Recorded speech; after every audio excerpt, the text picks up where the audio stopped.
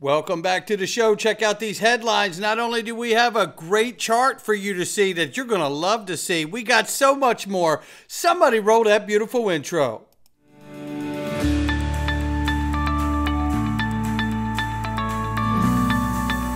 Digital Perspectives with Brad Kimes. Come on in.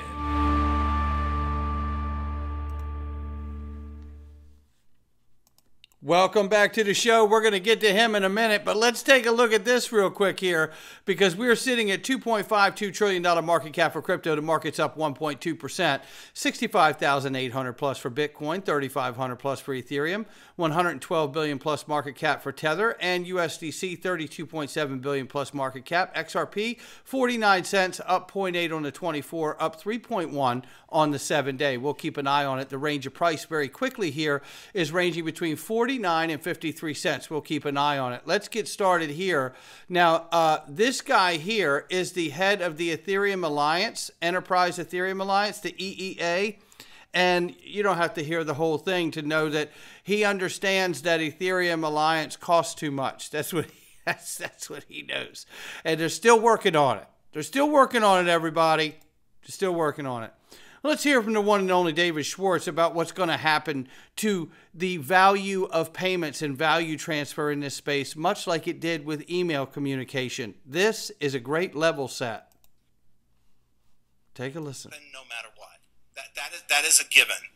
We had a revolution in the physical delivery of goods with the shipping container, which changed globalization, started globalization. We had a revolution in the delivery of information with the internet. But what we don't know is what is the TCP/IP of money? What is the shipping container of value? We don't know that yet. There's going to be one, though. That is a definite. XRP ledger, maybe? And that's going to bring changes. And what I also want to get through is that one of those changes that I foresee and that I think is important is that the size of payments are going to shrink, drastically shrink. Many of you people here probably have a job and you probably get paid twice a month or every 2 weeks. Well, why is that? You probably pay bills once a month. Well, why is that? It's because payments are expensive and clunky. But if payments were cheap and simple, then those frequencies could go up. Money could be streamed at you while you're working. You could stream money to your landlord to pay for the place where you're staying. Now, I know those sound dumb, and I'll be blunt. Yeah, they are. And I'll tell you, like, if we were talking about email in the late 90s and you said to me, like, what are people going to use email for? I probably could not have given you the examples that is on everyone probably here, probably has a cell phone, probably has email on it, and probably has hundreds of messages that look nothing like postal mail or the messaging that existed in the late 90s. None of that could I have predicted. If you'd asked me if the internet had enough bandwidth in the year 2000, I would have said, yeah, it has plenty of bandwidth. Well, could I have imagined Netflix and on-demand video? That's ridiculous, right? Like, the cost of bandwidth is too high for that. But the internet drove the cost of bandwidth down to zero. And if the cost of payments go down to zero, the world is going to change. And I'm going to explain some of the ways that I think that's going to change and what that means. And we all know what that means. I tell you, what a great place for us to level set today. That's where I'm at here because this is important. Because here you have the gentleman from the Ethereum Alliance admitting that, the payments are too high. We could save ourselves a couple minutes he takes to say it. But the reality is that's what he admits, and they're still working on getting that down. But then we see evidence. All these years we've been here, we continue to see the evidence. Confidential presentation from BNY Mellon, world's largest custodian of assets with 48 trillion assets under management, highlights Ripple and Stellar as special infrastructure and base protocols, as you can see right here. Now, obviously, in fairness, public blockchain, you see Bitcoin and Ethereum shown here too, right? So don't want to say that it's not there. It's there. And obviously Ethereum has smart contracts. So let's understand that. But we know we have some major points coming. 10 days from now, stablecoin regulations go into effect in the European Union from the MiCA regulations that are going to be put in place. It has already been made clear that USD Tether does not fall under stablecoin definition and regulation under MiCA. How do we know that? We know that because UPHOLD and other exchanges have already said they will be delisting these assets by this date. That's how we know that. So it's not a guess. But where are we here in the United States? Because we know that we've had the FIT 21 bill pass the House, but it needs to pass the Senate and then obviously be signed on the president's desk. And or the stablecoin bill. We need some form of legislation here. Now, maybe we see a combination of the stablecoin bill and the FIT 21 bill get passed in the Senate, go back to the House, get a quick vote, pass there, and then get signed by the president and go forward. I don't know. But here's a take from a conference where you hear lawyers, former SEC official Christina Littman, talking about what her thoughts are on the SEC versus Ripple case, and this gentleman, Michael Dickey, as well. So take a listen to this. This is very important to hear this. And then their argument that disgorgement isn't warranted because, in fact, nobody lost any money on these particular purchases of XRP. Following, whenever that ruling happens, probably this summer, it's expected that both sides will cross appeal for the items that they lost. And so everybody will once again still be talking about Ripple at our next conference because it will be at the Second Circuit. Maybe we'll have a decision by then, but we'll still be talking about it. Thanks, Mike. I'll say on the Ripple appeal point, I'll be curious to see whether the parties appeal there. I think there's some speculation that because Judge Rakoff in the Terra opinion explicitly disagreed with Judge Torres's logic from the Ripple opinion, and then Coinbase doesn't really address the Ripple opinion as much, but almost, pretty explicitly adopts the Terra logic. I think there's some speculation that the SEC might just let the Ripple opinion stay there as a district court opinion and not risk, elevating it to a circuit level where they could potentially elicit bad law when they have otherwise favorable rulings in the aftermath of the Ripple litigation. So it'll be interesting to watch after the remedies phase concludes whether either party opts to appeal that. It is going to be very interesting, right? So you have one lawyer like this guy, Michael Dickey, saying, no, this thing's going to go on the way I believe that it goes on to the Supreme Court, appeals, and then Supreme Court. But we don't know, right? But this is where the conversation is. And again, former SEC employee or lawyer talking about it. Now, she has no inside knowledge, in all fairness. Mark Fagel, former SEC litigator, or I'm sorry, not litigator, but SEC employee, also making that statement, clarity there as well. But very key to hear these two different takes here. But let's talk about this, because we know Ripple's got a stable coin they're about to launch. This is Robbie Mitchnick, who spent a little time there at Ripple too, before going to Blackrock to head up digital assets. He helped put together that XRP calculator, right, to formulate price with Susan Athey. Take a listen to this, because they're breaking down digital asset space into 3 pillars: crypto, stable coins, and tokenization. Robbie, maybe can you first kind of talk about what you think about when you hear the word tokenization and what that means, and then also kind of discuss the shift in the financial system to being more open to tokenized markets and products. Yeah, well, when we look at the digital asset space broadly, we put it into 3 pillars from a BlackRock perspective, which is crypto, stablecoins, and tokenization. We think all 3 of those are important. And when you look at what we've done, they kind of map across those 3. Tokenization is the longest time horizon to real adoption of the 3, for sure. And I think there's been some maybe overinflated expectations about how quickly or decisively this trend would play out. We're talking about a major transformation potentially of capital markets infrastructure that affects all types of entities across the value chain. That's not going to come easily or quickly, right? So we're starting to see some development that suggests that this is working, that there's client demand, that the utility of being able to hold a TradFi investment exposure in a digital asset wrapper is actually compelling to investors, certainly to some of our clients. But in hindsight, it was kind of always going to be the case, contrary to what some had thought, including myself originally, that before we would move trillions or tens of trillions in assets into this new technology paradigm, that actually first institutions were going to get comfortable with small exposures to crypto itself, understanding wallets and blockchain-based settlement, and being comfortable with the risk controls and infrastructure supporting that. So that's kind of what's happening. You're seeing more institutions get into crypto a little bit, and that I think is helping to pave the way one day for a broad-based transformation in tokenization. And you did mention stablecoins as well, because I think of stablecoins as like the original tokenized product, right? And it's tokenizing a dollar, essentially. Are you seeing interest with stablecoins as a means of moving money around, or is that still a little immature? Certainly. I mean, you could call stablecoins tokenized cash, right? We just think it's so important that we made it its own separate pillar.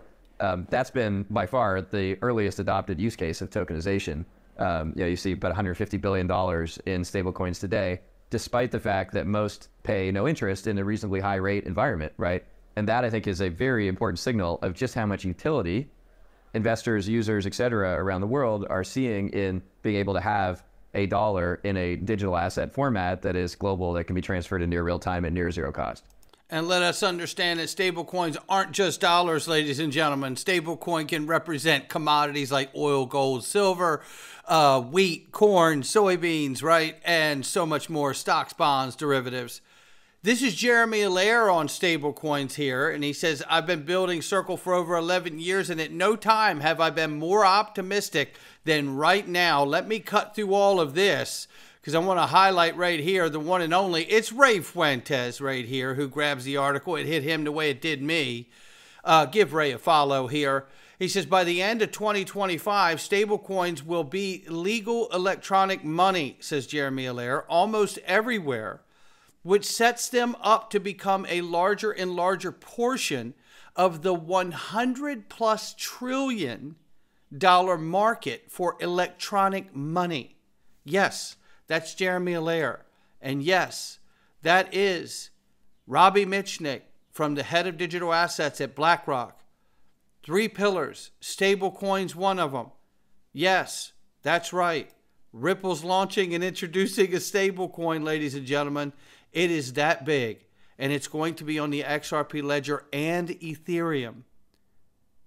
Now, there's not many months left. I mean, we're 6 months left in the year here. And it's likely that we're going to see this stablecoin launch by the end of this year or sometime this year. I find it amazing timing that stablecoin is going to launch, and in 10 more days, USD Tether doesn't qualify as a stablecoin in 27 nations in the EU. And I would imagine that that's probably going to happen here in the United States too once legislation passes. And wouldn't this be a great way of boxing out a really truly unregulated digital dollar being sold around the world from the 2 largest economies, the EU and the United States, making sure that it could never have the level of liquidity ever again that it currently has today at 112 billion plus. I don't know how much of the EU market supports USD Tether market cap, but whatever that number is, in 10 days, it won't be there anymore. Write that down. You want to know how big and absolutely impressive RippleNet and what's going on is? Everyone talks about BRICS Coalition, they're building their own payment system. Yes, they are. But remember the connections as you look at this, all tied to Ripple. SBI, Ripple. HSBC, Ripple. Onafrique, MFS Africa, Ripple. Banco Brazil, Ripple. Look, the Ripple logo was placed over this from the, and I'll just show you so you understand. The BRICS wholesale payment does not have that in the diagram, but it's done for the effect to let you know about the relationships.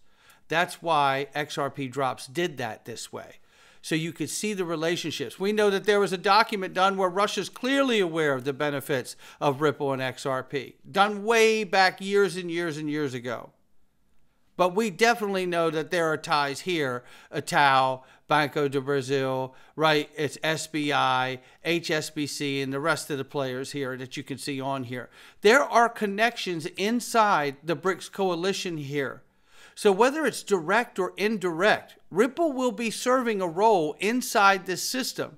Understanding that Ripple has the access to one of the things they use, known as the XRP ledger, it also obviously shows you the obvious scenario of how XRP can serve as a bridge currency between these regions inside of BRICS, because they've made it very clear that they don't want our dollar, so they could use XRP and avoid having US dollars as they see fit. That's where this is going.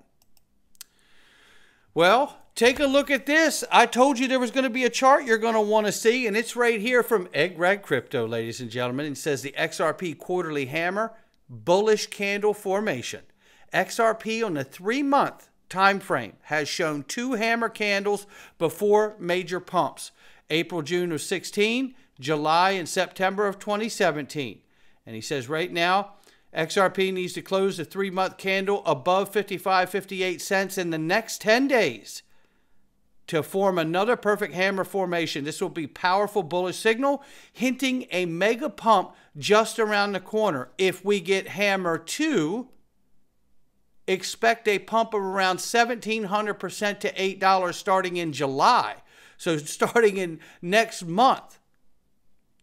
It says if we need hammer 1, we may have to wait another 6 months, but the pump will be epic around 5,500%, taking us to $27.